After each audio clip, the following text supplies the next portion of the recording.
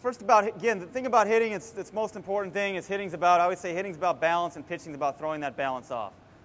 And so we talked about it before. I'm going to review a couple things, but the most important thing is that there's two types of balance. You got your dynamic balance and you have your static balance.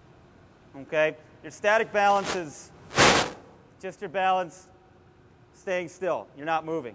Okay? That's static balance, and dynamic balance is balance while you're moving. Okay? Now, am I good?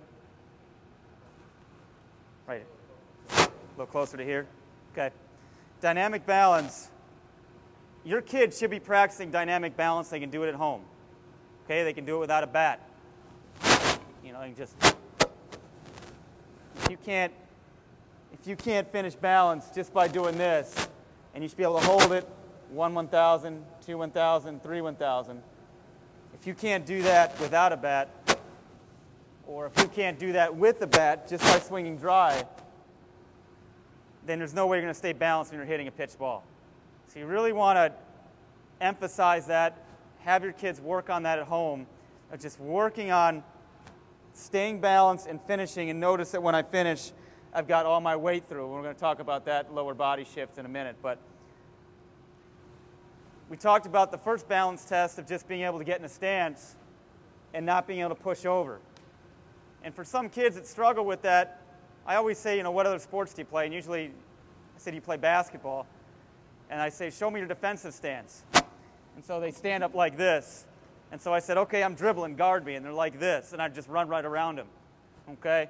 So I say, you know, in order for you to play defense, get in a better defensive stance. And so then they get down like this. Freeze. Put the bat in your hand, put a bat in their hand, there you go. There you go. That's your balance position. That'll create static balance for you. Okay?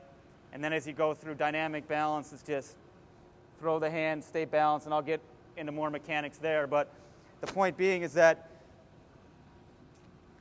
you have to teach the idea of balance. And you can also, you know, we've done a drill where you can take a piece of plywood, you know, or kind of sort of create some type of balance beam, or have them stand on the curb and just have them swing, and if they can stay on that balance beam without falling over, that's a real good drill you could do. And you can just build that with just a couple pieces of wood, have them stand on that platform that's real small, and just have them work on their swing while they're standing on that. That should help their balance. Okay? It's really easy to do. Kids could work on that on the on-deck circle even, if you had the ability to make something like that, or find something or build something.